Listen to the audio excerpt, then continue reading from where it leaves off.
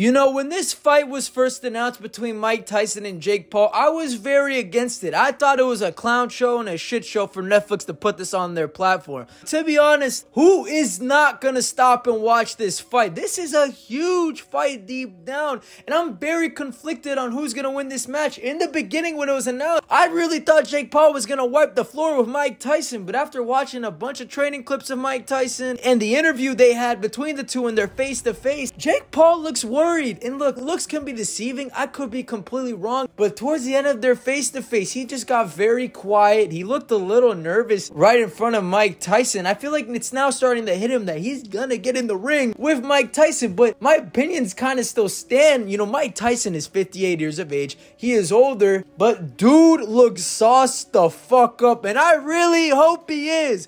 Buddy is 50. He should be given all the juice he could possibly get. Like, the guy's back is massive. The training clips that I saw in his sparring, he was dropping a couple of dudes. Mike still got the speed. You can definitely see he still got the power.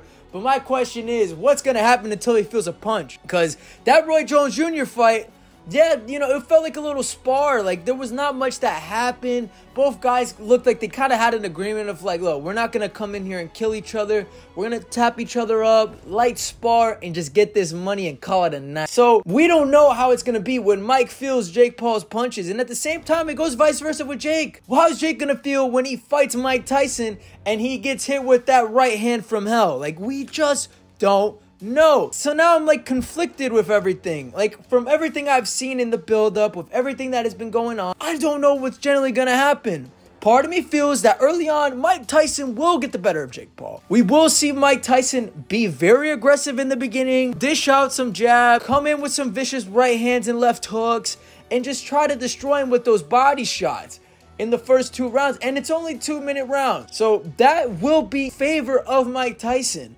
But at the same time, I think Jake Paul will have a slow start in this fight. But at some point, Mike is 58 years of age. I feel like that will catch up to him. And I think deep down, Jake Paul will get Mike Tyson out of there in the later rounds. And Jake Paul, this is a lose-lose for him. Deep down, look, in a retrospect, this is the highest of highs that he'll get in his career. Deep down, fighting Mike Tyson, there's nothing above that on Netflix, absolutely. But deep down, I do feel like it's a lose-lose for his career, because if he loses, it's done.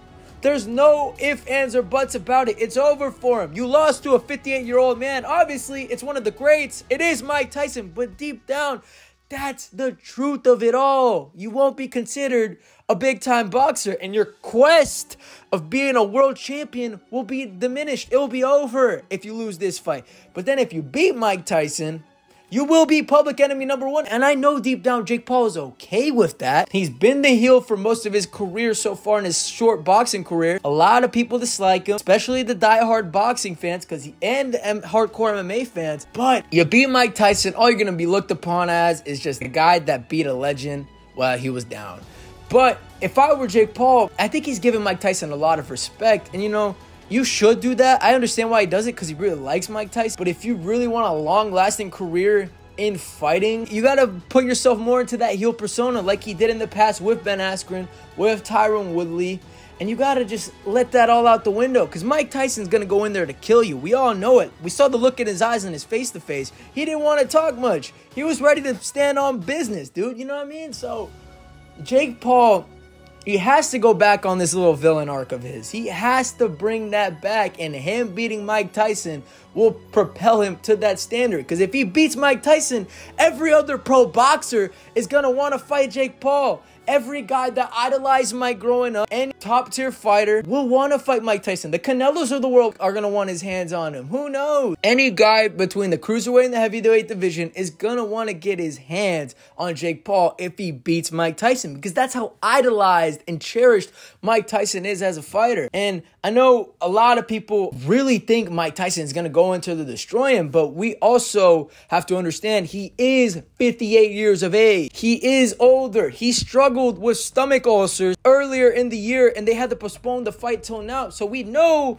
there's been critical issues with his training camp the last couple of months. Now it seems like they're smooth, everything's going well, but we know there was issues before, and who's to say that can't arise and bring in problems in this fight? I don't know what Mike Tyson we are gonna see. Like, I don't really count the Roy Jones Jr. fight. Like, to me, deep down, like I said earlier, was a spar. But the last time we really saw Mike Tyson in a pro bout was against Kevin McBride. And look, that was such a long time ago. That was almost 20 years ago. So we can't really take much from that and hold that against him now, because Mike Tyson then is a whole different Mike Tyson now. My question is, when Mike Tyson gets to that ring, will he follow instructions from his coaches? Will he just let loose and swing for the fences? Or will he be controlled? Will he be poised? Will he select his shots? We don't know deep down.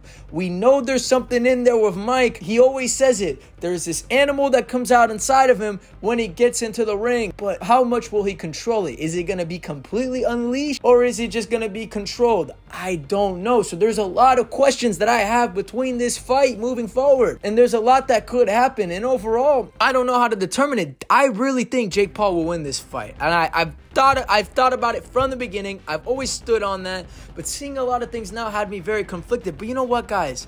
I will tell you here right now, Jake Paul will win this fight. He's not going to win it as easy as it looks, but I think he'll get Mike out of there probably in the 6th round.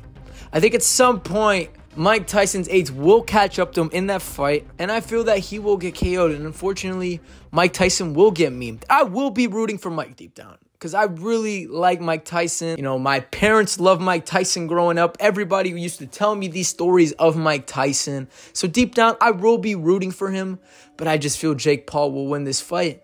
But then another scenario that I forgot to bring up that I feel that could happen as well, that other fight that happened probably about 2 or 3 years ago, was when Vitor Belfort fought Evander Holyfield. Obviously, the circumstances were different in this fight because Evander Holyfield came in days' notice. But Evander Holyfield, everybody looked at him like, damn, Evander's jacked. He's huge. He's still like he can go because they saw him hit some pads or whatever. The moment he stepped in with Vitor Belfort was sauced up to the gills. He beat Evander Holyfield's ass. He destroyed Evander Holyfield. And it was just so sad to see. Just seeing Evander Holyfield crumble like that, like a little ball, and watching Vitor's ass just completely jacked up to the gills, going all out against him. Just sucked to see. And I just don't want to see that with Mike Tyson. In ways, this could be similar to that fight, but in other ways, I feel like it won't.